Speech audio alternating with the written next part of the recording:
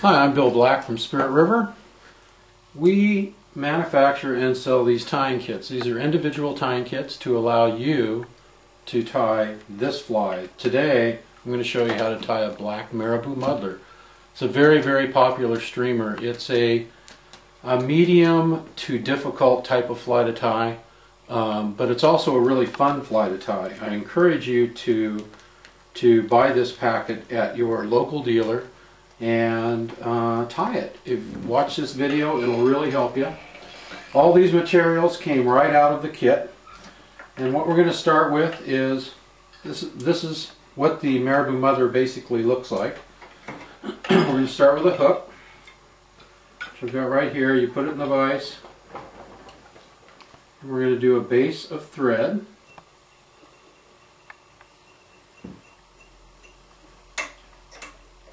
Clip off your excess. We're going to do a tail. The tail is a hackle fiber, and you want to try to get those fibers to be relatively even, and you want this tail to be the length of the gap of the hook. So I'll set that on there like that, up between my fingers and back down, and that's going to be the tail.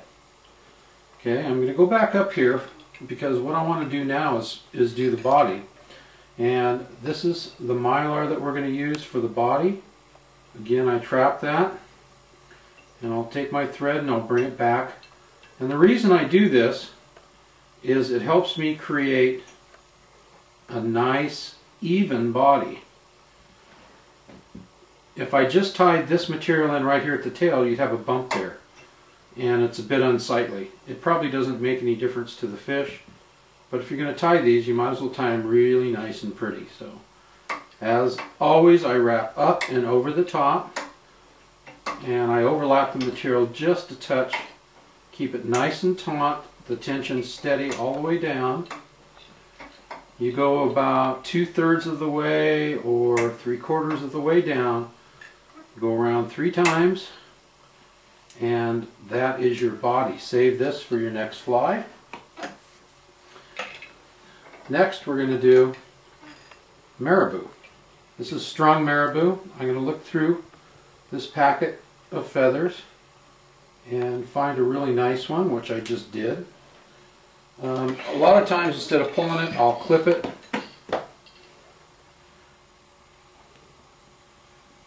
There's going to be the wing, and you can see how easily that moves. This just swims in the water. I want it to come to right about the rear of the hook there, the hook bend, up between my fingers and back down a couple times, nice and tight.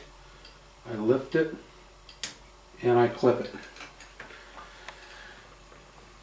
Next, I take a little bit of peacock. Peacock comes strung in the herl. I try to match my tips up a little bit, and you've got a few that are kind of curled funny. You can lick your fingers and you can kind of bring those all together and sort of train them. So I'm going to put that right up over the top. Again, up between the fingers and down.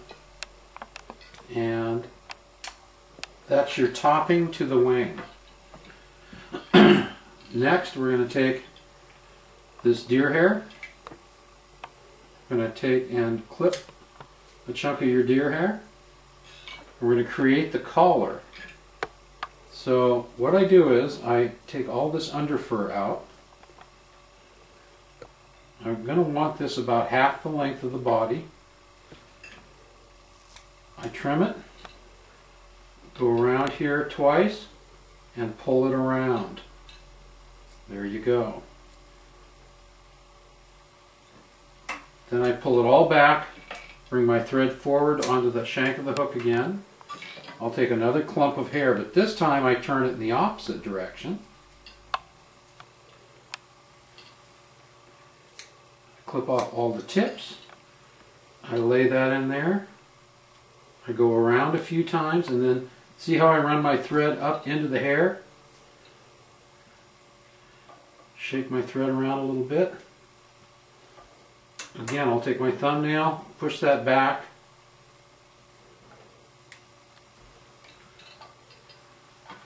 and I whip finish this.